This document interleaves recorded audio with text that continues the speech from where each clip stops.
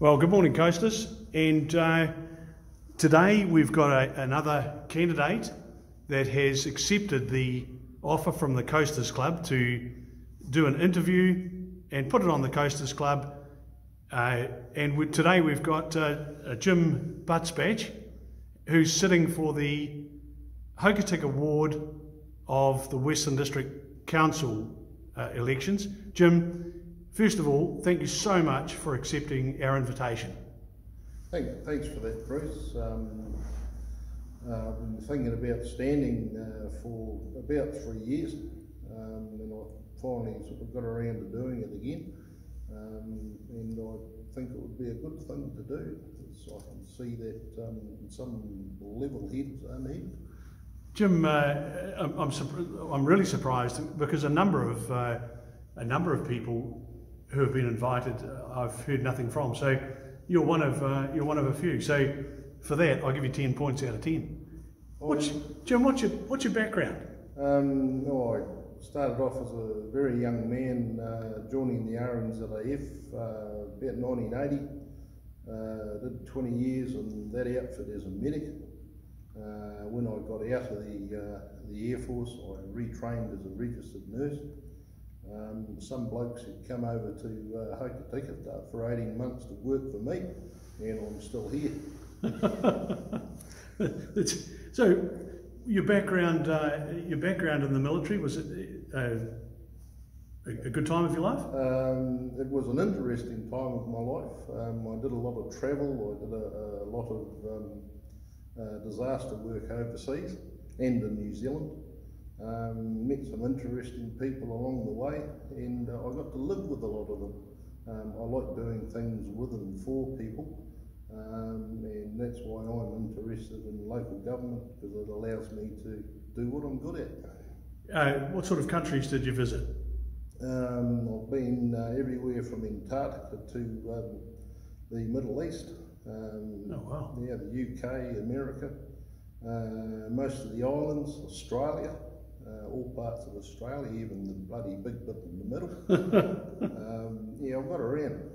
Now you're a medic. Yes. What does that mean in real terms? So a medic is a person that provides medical care for the armed forces personnel he's with. So it's a little bit of like an ambulance paramedic, and it's a little bit of a nurse, and it's a little bit of a doctor. It's a mixture of things. Nowadays it's a lot more formalised, but in those days, sometimes you were it. Since you've been at Hokitika, I think you did 3 terms on council, didn't you? Yep, I did 2.5 terms really, because I got in on a by-election when yet another Davidson left on an extended holiday. Right. So instead of letting him take leave, they told him to bugger off and held a by-election instead. So you've enjoyed the council processes and the trials and tribulations that go with it? Yeah. So the first term was very much a steep uphill learning curve. A lot of people come on to council saying they're going to change this and that. There's processes that you have to go through. It's almost like a script you have to follow, which is dictated by the government of New Zealand. The last council you were on, which I guess was the one before this one? That's correct. That was an interesting experience? It was a very interesting experience, because we were in a rebuilding phase at that way after the events of the council before, and the mayor at the time, Mr. Havel, was very much into watching the pennies and ensuring that what we did was fiscally responsible to get us back on track, which he did, and that was passed on to the next council to carry on, I believe. Jim, the local body elections, in fact life in general, has changed since social media become involved, and the keyboard warriors started to pop out of the woodwork. Have you noticed a change in that area? I have. Rather verbose people tend to be these social warriors. They have all the answers, but they won't front up and stand for council and make it happen. It's not as easy as you think, folks. There's a lot of things to think of. You do your pet project means that something has to fall off the other end. So you have to be careful what you do. Careful what you promise, I guess. Don't promise nothing, but over-deliver when you can. So let's assume that in October you get the phone call and you're elected to council. What do you think you'll bring to the council that will really benefit the people of Hokitika? Yeah, that's a good question.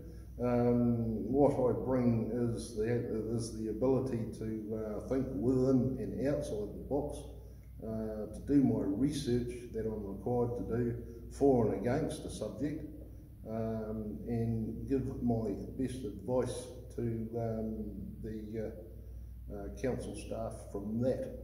Not forgetting that the role of the council is governance, not operational, as a lot of people think. Makes a difference.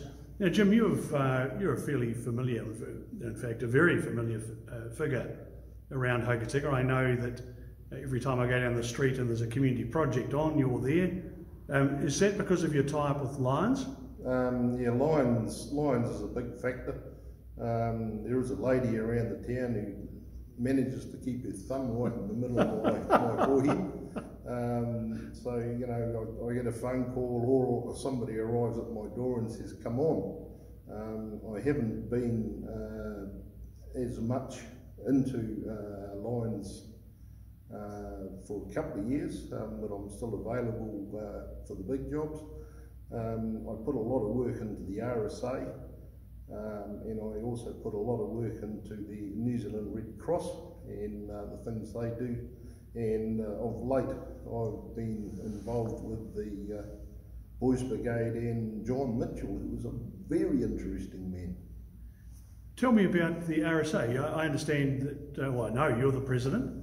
Yeah, that's right. The previous president was Lyle DeLaw, and Lyle and Karen and a few other people put this wonderful building together. It is amazing, isn't it? And it utterly stuffed them. It was a really huge thing that they had to do.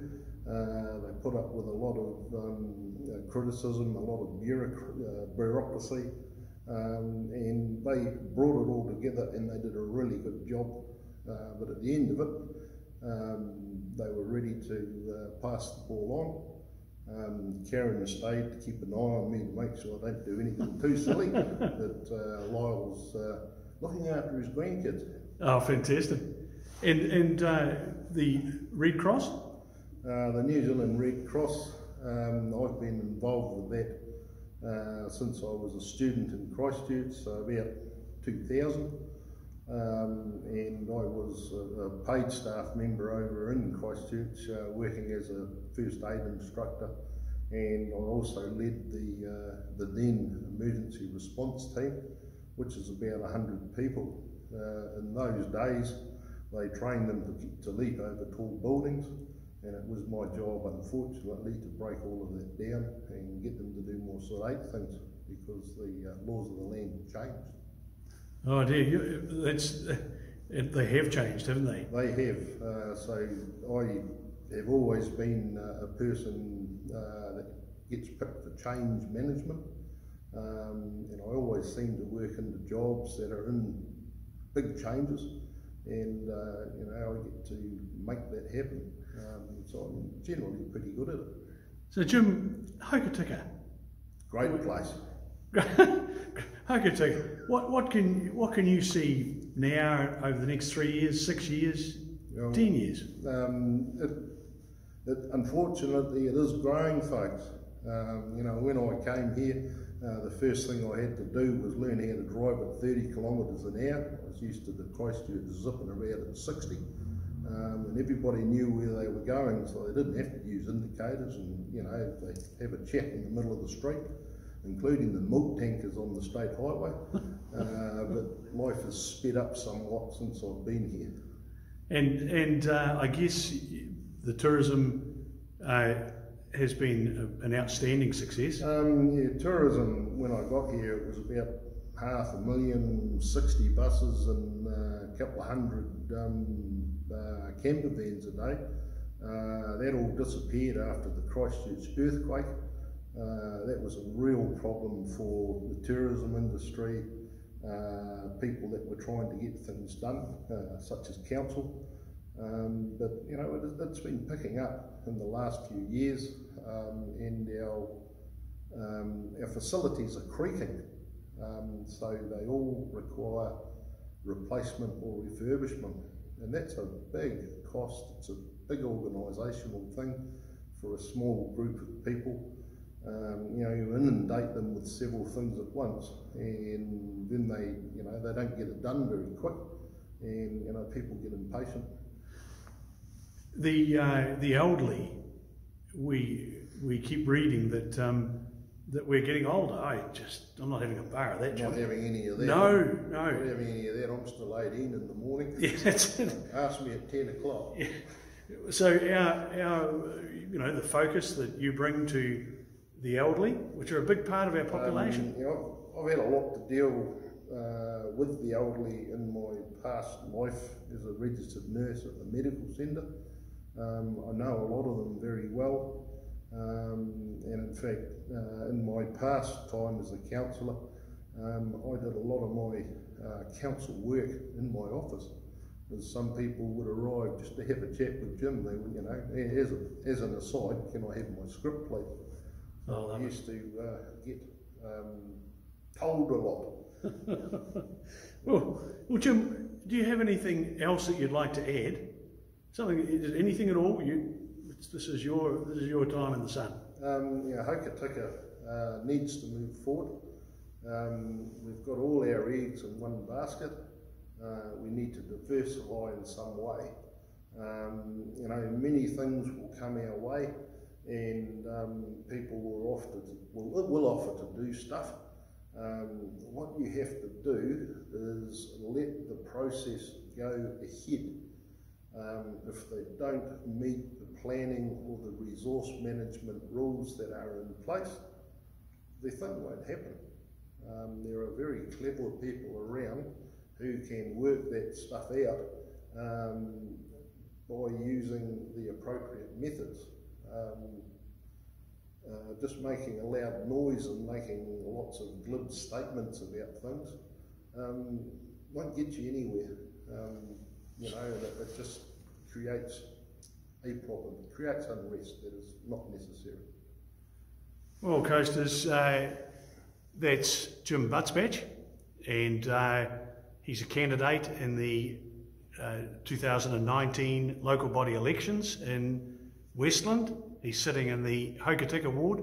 Jim, once again, thank you so much for accepting our offer, because not many people have, and the very best of luck in the elections. Yeah, thank you very much, Bruce. And we'll catch you later. Catch you.